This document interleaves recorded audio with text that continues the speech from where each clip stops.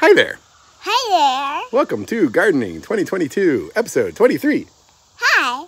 We have lots to do today, don't we, Jane? Yeah. We're going to plant some snow peas in the bed we prepared 2 weeks ago. That'll be fun, right? Yeah. And we got to harvest some tomatoes. I think I'm going to plant a couple potatoes as experiments. I've never done fall potatoes. I got some specialized potato growing bags.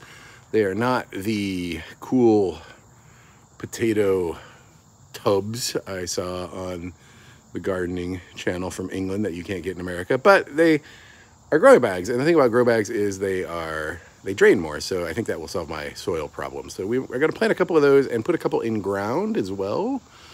But I forgot to chip the potatoes, so that might be tomorrow or maybe even next week, but it's getting late. I don't know. We're going to sort that out. We're going to check in on the corn. We're going to harvest a bunch of peppers. Jane likes harvesting peppers, don't you? Yeah. And beans, green beans. You like harvesting green beans, right? Yep. And lettuce. The lettuce is doing well. And then just generally check in on everything else. Where did Jane go? There she is!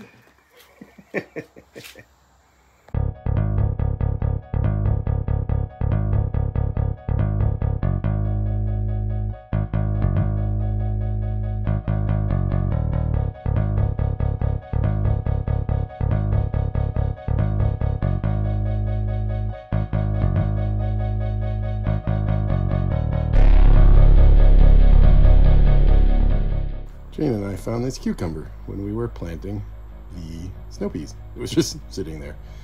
Looks good though. We will keep it. All right, well, I didn't think it was that hot yet today, but apparently it was. And that phone overheated. So I don't know how much of that you got. This is done. 2 types of snow peas, one by Burpee Organics, one by Kitazawa, which is an Asian seed company here in North Carolina. I have a bunch in the middle that I could do. I was going to do some baby bok choy for my mother-in-law, but I'm out of seeds, so I will do that in a couple days. I just looked at my garden calendar, and a lot of stuff for winter is in September. Second batch of lettuce, spinach, all that. So something will go there in a week or two. And then this row cover protectant will come off once they're big enough to start trellising, but I've had some problems with squirrels and people eating small snow pea plants. I've had a lot of problems with snow peas and squirrels in general, so I don't know what we're going to do in the long term. Maybe something like the corn here, which is doing great. Look at that. And the radishes next to it are getting almost ready to harvest. I can't actually get in there, so I don't know what I'm going to do about that. Lol. The onions are starting to grow. You can't really see, but there are some onion sprouts in here, so that is good. And so are, let's see if I can get in there, and so are the beets, if you can see that right there. So I might actually get some beets for Thanksgiving dinner. Jane has left me. I think we're going to harvest some peppers. There's a ton of peppers here. Hopefully this phone doesn't overheat. I'll keep it in the shade. Yeah, let's do peppers.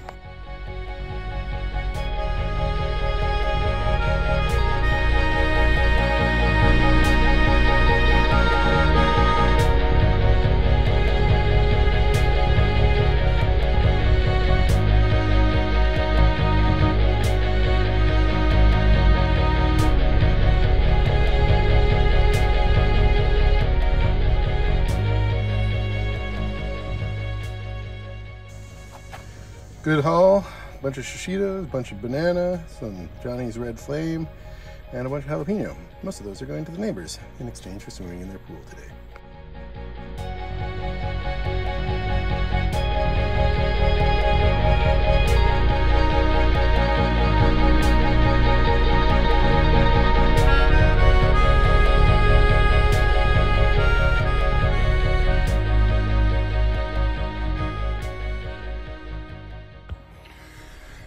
All right, the old beans were looking kind of sad, so I refreshed that side of the bed when I planted the new beans, but this side hasn't gotten any fertilizer since April. So I did a fertilizer spray on it, some Neptune's Harvest, tomato and veg, and then they still had the white aphids all over them, so I did some neem oil on them as well.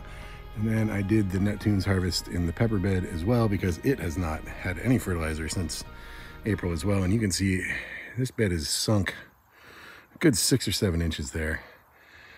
At this time of year, normally, I think to myself, I'll just take the hoops on netting off the peppers. It's fine, nobody will eat them, and then they immediately get eaten by the deer. So even though they are growing out of the netting, I think that's the right thing to do, is to leave it. Loofah is doing lovely. Second summer here. It's all very hot and in the 80s again, high 80s, but I don't have any actual plants on this. It's all leaves, all hat, no cattle. Maybe it's too dense. Maybe they're hidden in there. I don't know. I just want one loofah. That's all I want. One loofah in life. But it is growing nicely, and I think I'll get at least another month or two of growth out of it. So there's still a chance we will get a loofah. Basil doing lovely. Eat it all day, every day. Keeps growing. I'm just not even bothering cutting the flowers this year because it's keeping the bees happy. My theory about getting another 100 cherry tomatoes off this plant is basically nil because somebody is eating them all.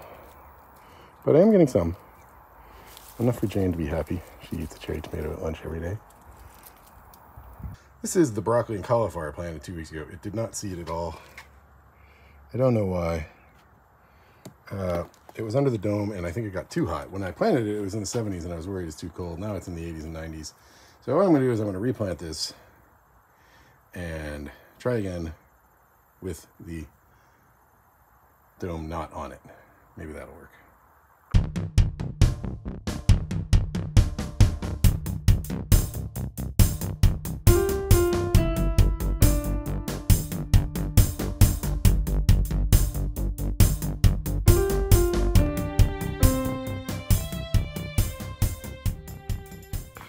I don't know, man. Like I said, I've never done seedlings outside before, so I don't know if this is gonna work. I don't know if there's something wrong with the soil, which is just cocoa corn, perlite, and a little bit of blood meal for food, which is what I used on all this stuff out here, and this all worked. So I don't know.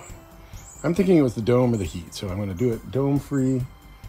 I don't know where to put them that they don't get eaten. I guess inside the hoop house. Let's do that.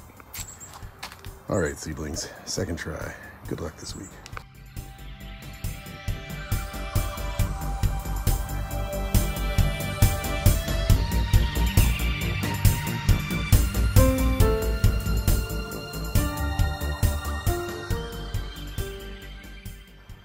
Well, I would hardly call that the most successful tomato harvest ever, but it's not nothing. It'll get me through the week. I'm thinking I really should have planted new tomatoes in like late July, early August. There are some of these that have just sprouted in the ground.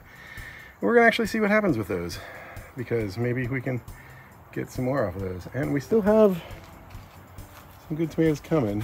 Here, a bunch of Romas down there. But, you know, pretty bleak. I have made some plans for next year. I'm going to raise this hoop house about 3 feet, 2 feet on T-poles so that'll give me a higher height. And yeah, that's my rough plan. Still working out the details. There's the fennel. It is coming along lovely. Ginger is also doing great.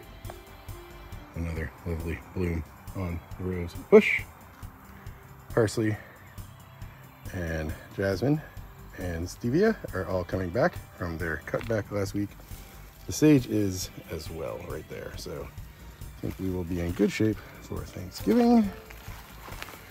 Pear trees and apple trees, all doing well. I think they can hold out, except for that one. Hopefully, I'm hoping its roots are okay. It's crazy how many weeds are in just that one. This one is doing well. This is an apple surrounded by 2 grapes that I'm gonna need to get out of here soon. I might do that tomorrow. I'm still thinking it through. Great blueberry needs to be planted. Sad apple, but doing well enough. And then the other grape, which needs to be moved. Lettuce and arugula is doing awesome.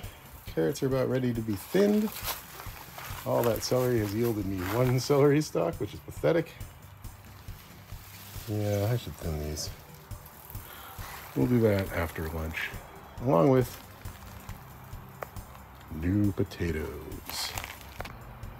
In addition to last week's watermelon, I saw another one in here somewhere. So we have, there it is. So we have at least two. It's very exciting. There's a third little one sprouting. And some more there. And one there. So we might get more. There's a cherry tomato way up there I'll never get to. That was the mailman. He's bringing me a birdie's bed, which I'm not going to do till next week. I still can't tell what's weeds. Oh, I think that's just weeds. And what's plants, but the variety in here, in these two beds, leads me to believe that I'm slowly making progress on these two beds as a butterfly bed. So hopefully in the next month or so, we'll see something. All right, it's the next day. I cut these seed potatoes. They're not seed potatoes, but they are seed potatoes. They're the potatoes I grew from the last batch of seed potatoes. I cut them yesterday, so they get a little bit of dried out surface on the edges. I Googled it, and you're supposed to let them last 2 or 3 days to develop a hard, leathery surface. But they say you can plant them. It just increases the chance of disease or something. But I don't want to wait 2 or 3 days, and I figure they all have an equal chance. What I'm doing here is I'm doing an experiment where I'm going to do 2 plantings in grow bags and 1 in the dirt for the fall to see which works better for next year, because buckets, 5-gallon buckets, aren't cutting it. So we have these new 10-gallon grow bags. I already had 10-gallon grow bags, but these have this stupid little compartment here where you can check in on your potatoes. I thought that compartment was going to have like screen or clear plastic or something, but it's just a hole. I could have made this out of my other 10-gallon grow bags, but whatever, we got these. So we're gonna do 2 of these and 1 in the dirt. So let's get the wheelbarrow, go to the dirt pile, and grab myself 20 gallons of dirt or so.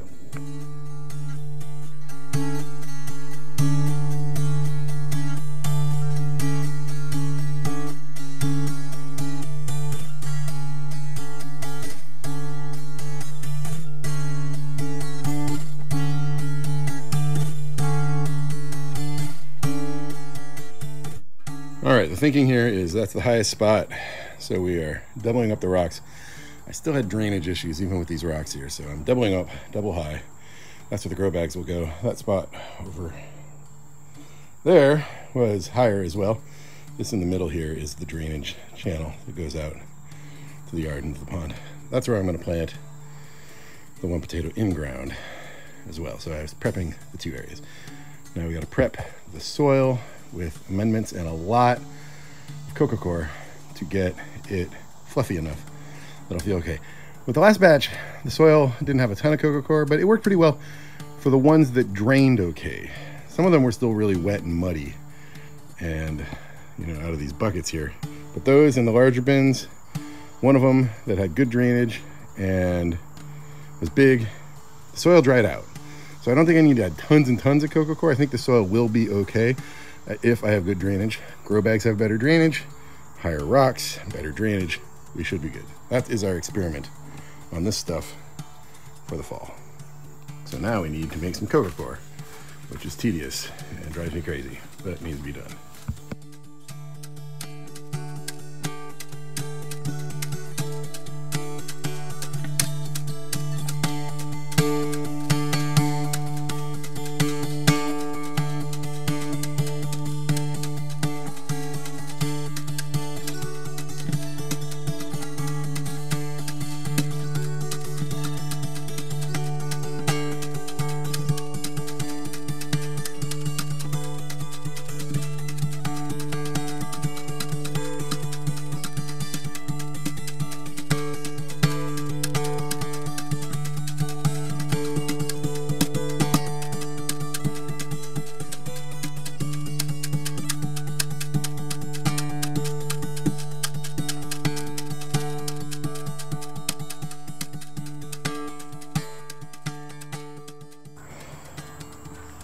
All right.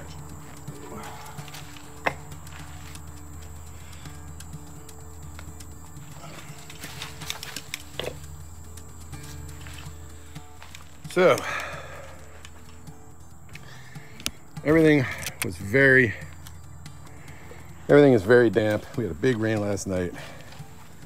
The soil from my dirt pile is very damp, and these are very damp, so potatoes like drainage.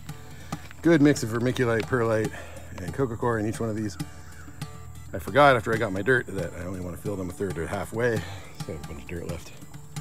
But we're gonna let those go. We'll add irrigation in a day or two after they've got a chance to dry out. Now we're gonna plant the last 3 seeds right there to see if they grow in the dirt here.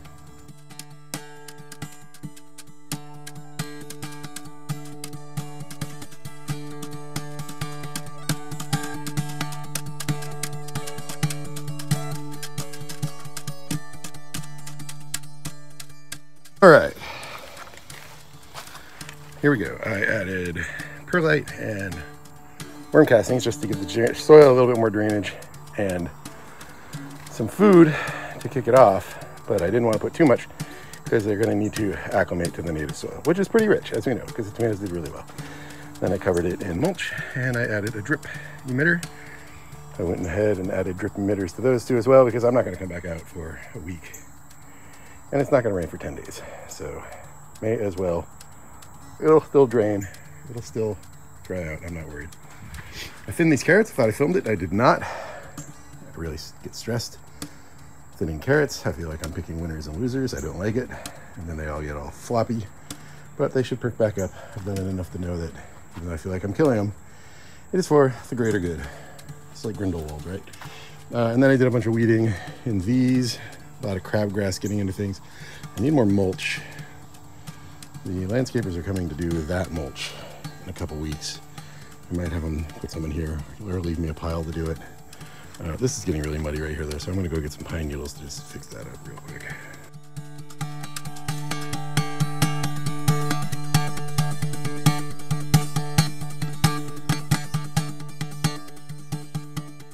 Okay, last thing for the week.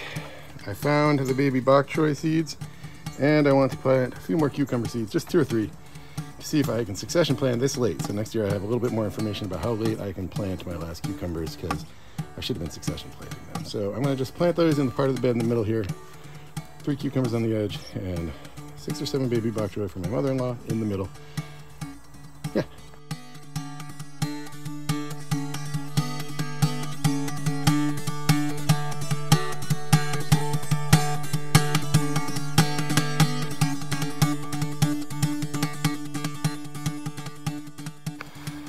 And that is it for this week.